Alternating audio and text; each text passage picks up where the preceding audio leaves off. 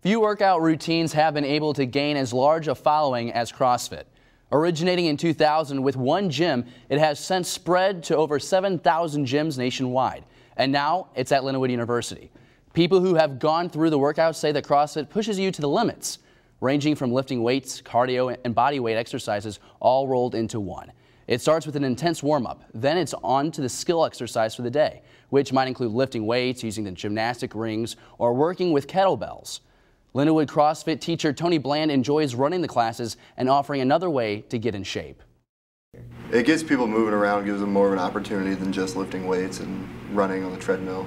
It just gives people an avenue to get up off the couch and have fun doing something. Lindenwood offers a variety of fitness classes all throughout the week, ranging from CrossFit, yoga, spin class, and even Zumba. If you think you're up to the challenge, stop by Evans Commons and try it out for yourself.